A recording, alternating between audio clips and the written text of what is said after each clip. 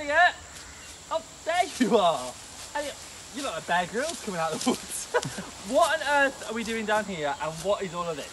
So, for Fun Fact Friday today, what we're going to do is do some enrichment for some of the animals. Enrichment, what does that mean? So, obviously, we've had no visitors for a while, so the animals are used to people being around and attention, so we have to give them different things to do, keep them occupied. So we're down here collecting some browse for the goats. And we're going to see the goats first? We are going to see the goats first. Yes! Right, let's go. I'll follow you.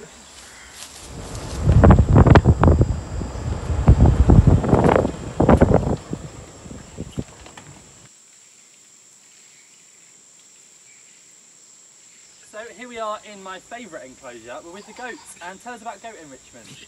Okay, so you saw us in the woods cutting down some browse. So we've got to make sure it's safe for them. We give them a lot of willow, hazel, beech, and things like that, sort of stuff they would naturally come across. Gives them a bit of variety, so not just on the grass or their main hedgerow, but as you can see behind us, it encourages them to climb and just be a bit active as well. Absolutely, and they certainly sound like they love it too. They are, it does keep them very happy. Fantastic, right, thank you very much goats. Enjoy your twigs and leaves. Where to next? So we're off to the meerkats. Let's go, I'll follow you. So, meerkats. How are we enriching the meerkats? Okay, so we've got a few different items here today. So first one, as it's so hot today, made these this morning. So these are balls of ice with a little bit of fruit in. Oh, lovely. So they're able to roll them around, cool off with the ice, and then they get a little reward at the end. Oh wow. Oh, you can see it all in there. Fab, okay, and what's in the box? So in this box here, so this is their normal lunch. So this is a nice pot of mealworms. But today, rather than just scattering it around, we'll put it inside this box here.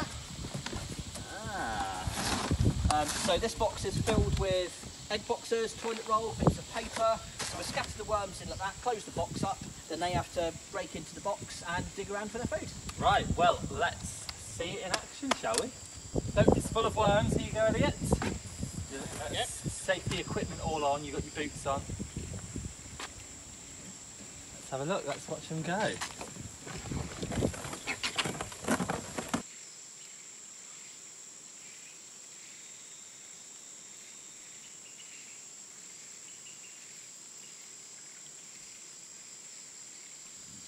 So, emu enrichment. Here we are, and they seem to be enjoying this. What have you done here? So what we do, on these, especially these hot days, we flood around the water trough area and actually create a mud wallow. So as you can see, they like bathing in it, they're rolling around in it. So especially this hot weather, it does help cool them down, but it also acts like a sun cream, so the mud dries on them and actually protects their skin, feathers, also keeps parasites off. So it's actually really good for them, and just, yeah, just like us putting sun cream on, really. And you can tell they really enjoy it as well, which is really nice to see. Fab. Right, what's next? So, it's monkey time. Monkey enrichment, and what is this exciting contraption? So this is actually a toy designed for cats.